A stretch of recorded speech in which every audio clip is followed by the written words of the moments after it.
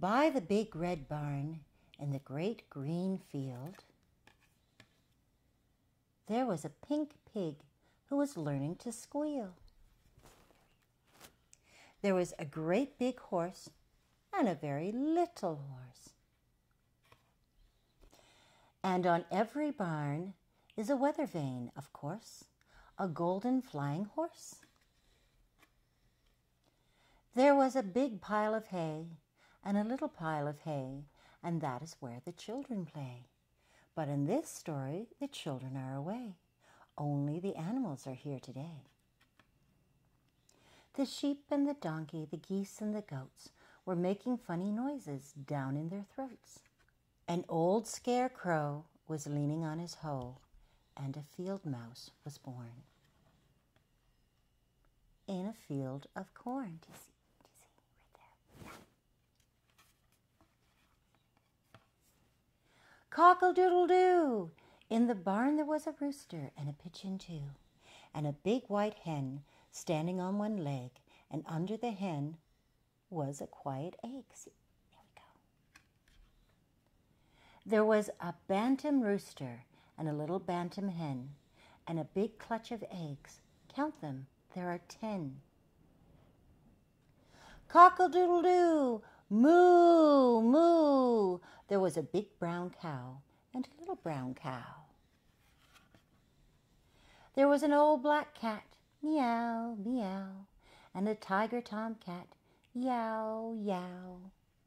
There was a big red dog, bow, wow, and some little puppy dogs, all round and warm. And they all lived together in the big red barn. And they played all day in the grass and in the hay.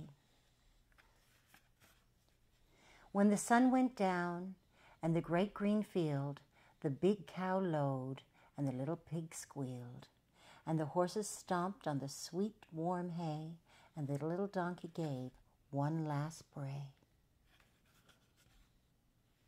The hens were sleeping on their nests, even the roosters took a rest, and the little black bats flew away out of the barn at the end of the day.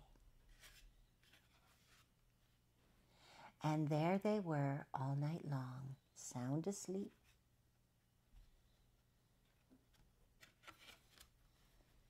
In the big red barn. Only the mice were left to play, rustling and squeaking in the hay, while the moon sailed high in the dark night sky. The end. The next book we'll read is The House in the Meadow by Shutta Crumb. And I think we'll read this one for little Michael. The House in the Meadow. Over in the meadow it was springtime when came a bride and a groom and their best friends 10. And now, said the couple, a house, said the 10. So they planned through the year, and when spring came again, over in the meadow with a bucket big and fine, shoveled Charlie with a backhoe and strong diggers 9. Dig, said Charlie. We dig, said the 9. So they dug and dumped dirt with a bucket big and fine. Over in the meadow, beside forms strong and straight, Peter mixed concrete with his messy mason. Pour, said Peter. We pour, said the 8. So they poured the concrete into forms strong and straight. Over in the meadow, big carpenter Kevin sawed up the lumber with his ready team of 7. Build, said Kevin. We build, said the 7. So they built sturdy walls with carpenter Kevin. Over in the meadow, at the spot marked with sticks, worked Cindy with a rig and muddy driller 6. Drill, said Cindy. We drilled, said the 6. So they drilled down for water at the spot marked with sticks. Over in the meadow, with shingles by the drive, climbed Kelvin to the roof with his good roofers 5. "Hammer," said Kelvin. "We hammer," said the 5. So they hammered on the shingles that were stacked by the drive.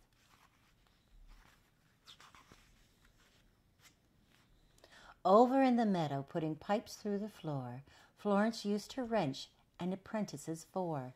"Plumb," said Florence. "We plumb," said the 4. So they joined all the pipes going through the new floor. Look at that. Over in the meadow, testing lights carefully, wired John the electrician and his trained crew of 3. "Connected," said John. "Connected," said the 3. So they switched on the power in the house carefully. Over in the meadow, in the last room to do, Kelly rolled on paint with her new helpers 2. "Use blue," said Kelly. "For the baby," said the 2. So they used the blue paint in the last room to do. Over in the meadow, to see if everything was done, came the top town official with Inspector Number 1. "Look," said the husband. "I'll look," said the one. So he looked and he listed everything was done.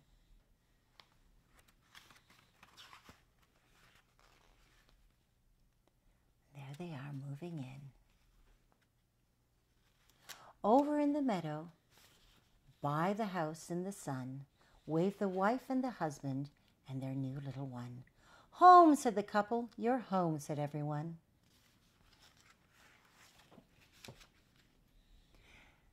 Then they lived in the meadow in their house that was done. The end. The next book we're going to read is Bye Bye Baby by Janet and Alan Alberg. And I think we'll read this one for Annika. Bye Bye Baby. There once was a baby who had no mummy. This baby lived in a little house all by himself. He fed himself and bathed himself. He even changed his own diaper. It was very sad. Then one night, when the baby was putting himself to bed, he thought, "I am too young to be doing this. I need a mummy." So early the next morning, the baby left his little house, "Bye Bye Baby," and set off down the road to find a mommy. The baby could not walk far without resting. He could not walk fast without falling over, but he kept going just the same. After a while, the baby met a cat. This cat was sitting on the wall washing herself behind her ears. "I am a little baby," said the little baby, "with no mommy. Will you be my mommy?" "No, but I will be your cat," said the cat, "if you pour me a saucer of milk now and then. Also, I will help you find your mommy. She could pour me some milk too." So then the baby set off down the road. "Bye Bye Baby," with the cat beside him. They had not gone far before they met a teddy. This teddy was sitting under a tree having a picnic. "I am a little baby," said the little baby, "with no mummy. Will you be my mummy?" "No, but I will be your teddy," said the teddy, "if you give me a cuddle once in a while. Also, I will help you find your mummy. She could be my mummy too." So then the baby set off down the road. "Bye Bye Baby," with the teddy and the cat beside him. They had not gone far before they met a wind-up hen. This hen was scratching in the dirt at the side of the road and clucking to herself. "I am a little baby," said the little baby, "with no mummy. Will you be my mummy?" "Cluck, cluck," said the hen, which meant, "No, but I'll be your wind-up hen if you promise not to overwind me. Also, I'll help you find your mummy. A mummy is a hen's best friend, so they say." So then the baby set off down the road. "Bye Bye Baby," with the wind-up hen and the teddy and the cat beside him. They had not gone far before they met an old uncle. This old uncle was sitting on a bench reading a book. "I am a little baby," said the little baby, "with no mommy. Will you be my mommy?" "No, but I'll be your old uncle," said the old uncle, "if you don't wake me up in the night. Also, I will help you find your mommy. Everybody needs his mommy, even me." So then the baby set off down the road. Bye-bye, baby, with the old uncle and the wind-up hen and the teddy bear and the cat beside him. They had not gone far before the trouble started. The baby tripped and fell and bumped his nose. The teddy tripped and fell and bumped his. Both of them fell on the hen. The old uncle tried to help, but only stepped on the cat's tail. Worst of all, the sky suddenly grew dark and it began to rain. The baby sat on the ground and also on the hen. "I want my mummy," he cried. "He wants his mummy," shouted the old uncle. "Mummy," shouted the cat and the teddy. "Cluck," which meant mummy, shouted the hen.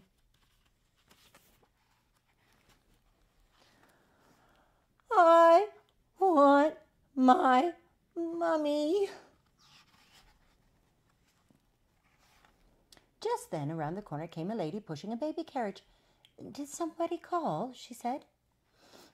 "I am a little baby," cried the little baby, "with no mummy." "There's a coincidence," said the lady. "I'm a mummy with no little baby."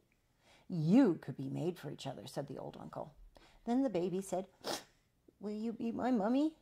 And the mummy said, "Yes."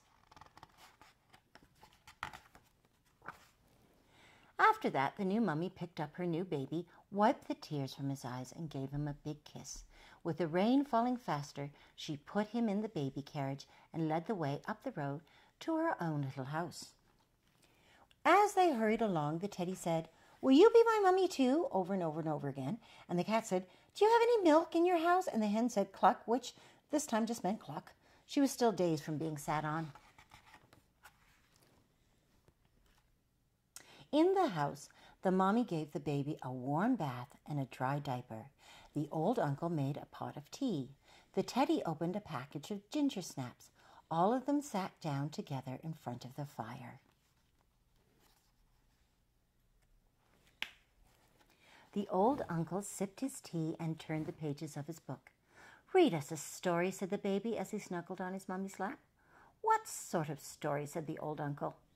"A sad one," said the cat. "With a happy ending," the mother said. "Right," said the old uncle. Then, with the firelight flickering in the room and the rain still rattling on the windows, he began to read. There was once a baby who had no daddy.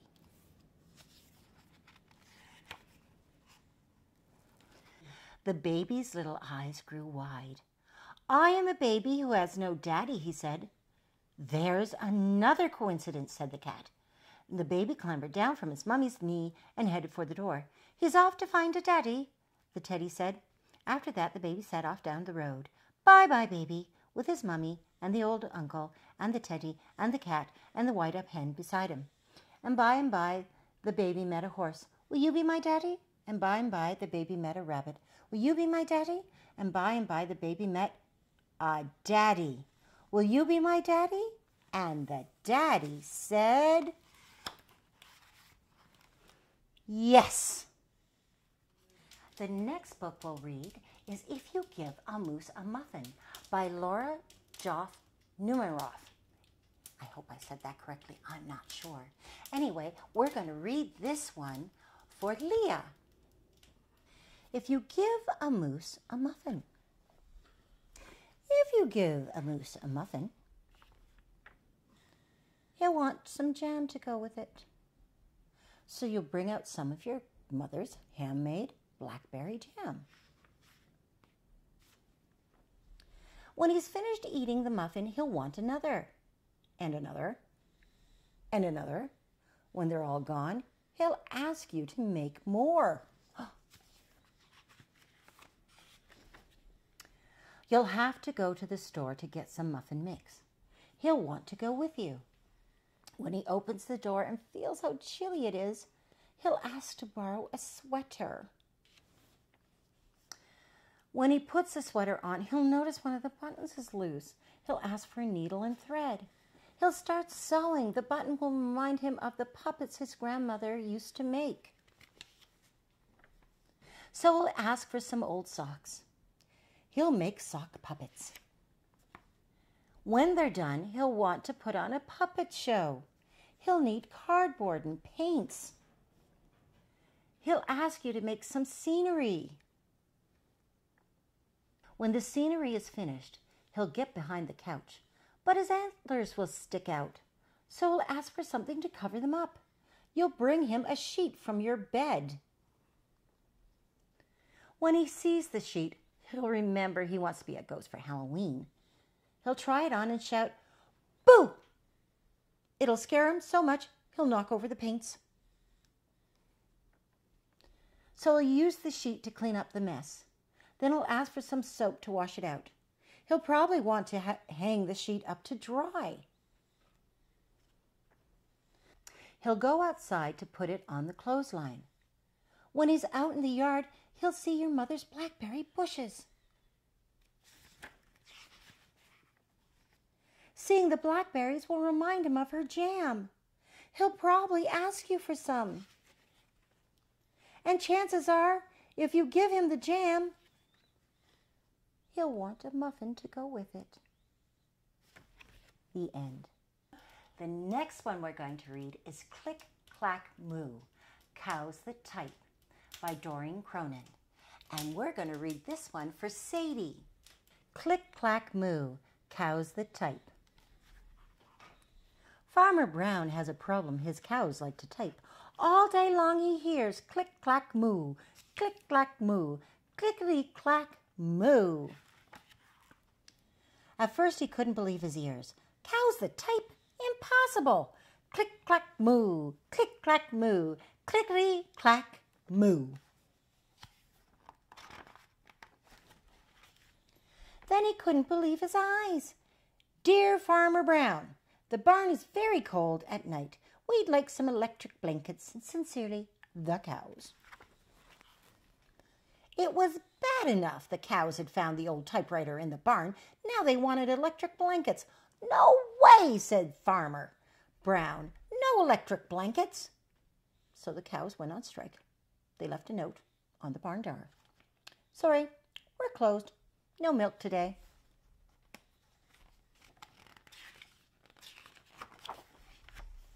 No milk today, cried Farmer Brown. In the background, he heard the cows busy at work. Click, clack, moo. Click, clack, moo. Clickety, clack, moo. The next day, he got another note. Dear Farmer Brown, the hens are cold too. They'd like electric blankets. Sincerely, the cows.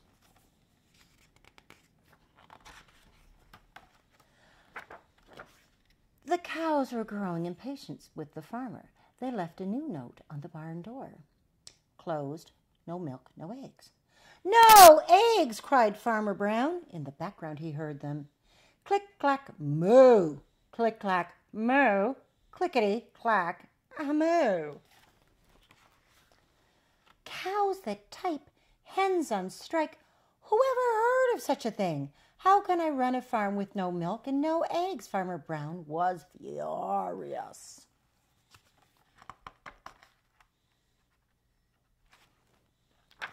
Farmer Brown got out his own typewriter. Dear cows and hens, there will be no electric blankets. You are cows and hens.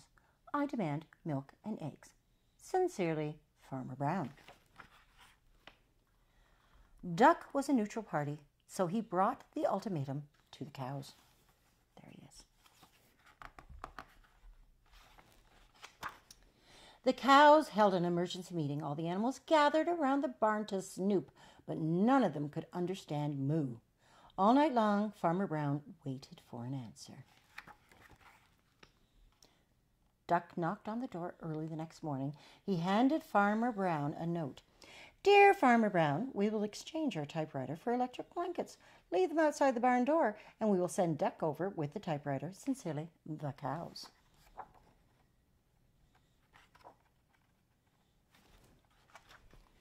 Farmer Brown decided this was a good deal.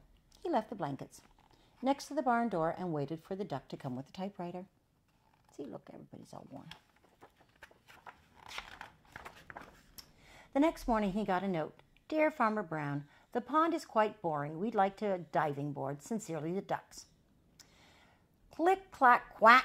Click, clack, quack. Clickety-clack, quack. Kersplosh. They got the diving board.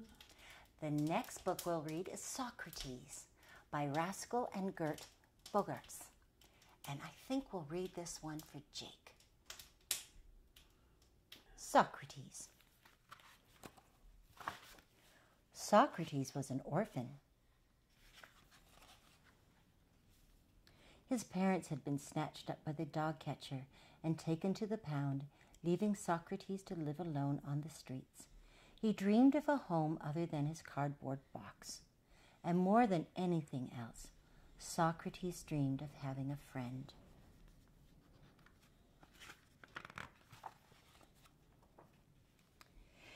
He looked to the other street dogs for company, but they just snarled and growled. They wouldn't share their scraps, and Socrates was left to rummage through garbage cans on his own. It seemed to Socrates he was always alone. Every night he wandered the streets, wagging his tail at passers-by, hoping that one of them would take him home. But the people just looked the other way. Poor thing, some of them would mutter, but they always kept their eyes on the ground.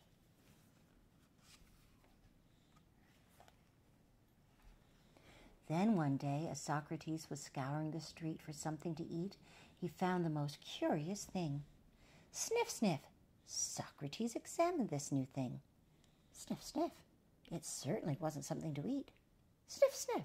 Socrates discovered the thing fit on his nose perfectly. Perhaps this will help, Socrates thought, and then he went on his way.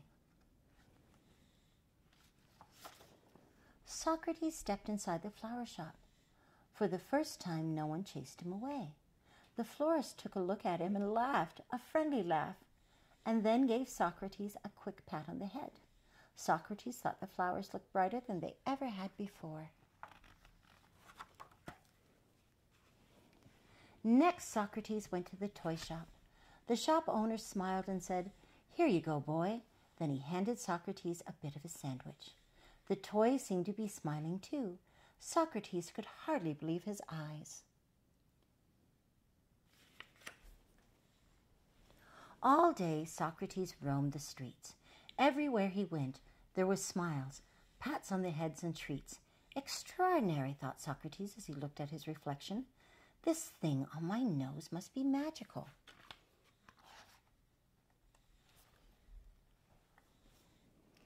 As the day ended, Socrates heard music. Then he turned to the corner and he found the music maker. The musician looked at Socrates. "Hey there, friend," he said, giving Socrates a pat. And the musician squinted at Socrates and said, "I see you found my glasses, and a good thing too. I can't see a thing without them. If you hadn't come along, I'd never be able to find my way home." The musician laughed, and he stretched his hand out towards Socrates. Socrates pulled back. What, he thought? Give back this magical thing? This thing that helped him find food? This thing that had made him so many friends? Then Socrates looked at the musician. He imagined him wandering blindly through the streets looking for his home. He imagined him hungry. Slowly, Socrates stepped forward. The musician took the glasses. Then he gave Socrates a strong pat. "Thanks, fella. A good friend like you deserves a special treat. Let's go home and cook up some dinner." And then Socrates knew he had indeed found something magical after all. A friend. The end. Thanks for joining us again. I really enjoyed this. And if you have some stories that you want us to read at Storytime from the Cabin, let us know. Until then, bye-bye. Sending you all our love.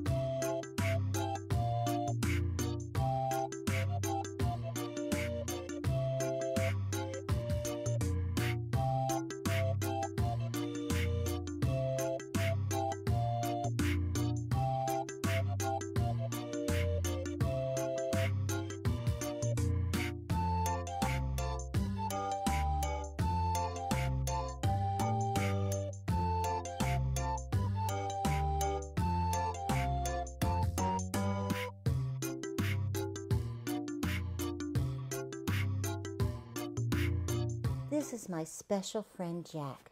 I love him very much. And he's sad these days because he can't visit his friends the way he used to, and he can't hug them the way he used to. So I said, Jack, what you have to do is just close your eyes and think of your friends and imagine that you're giving them a great big hug and you're laughing and smiling. And then you know something, what we can do, Jack? Do you know what we can do? We can get one of these things. Ask your mommy or daddy, what do you got? I have a roll. I have some bubbles. And what we can do is we can send them all our love with bubbles.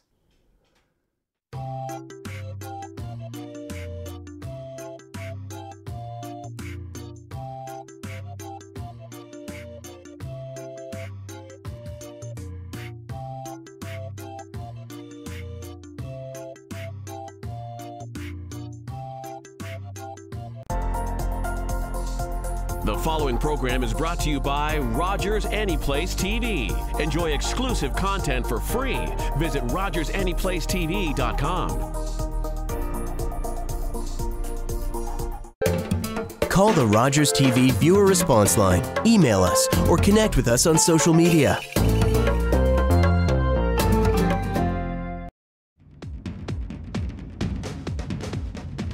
Hey everybody, what's up? It's your boy DC, and I am the Thursday night host of St. John's local tradition, Out of the Fog.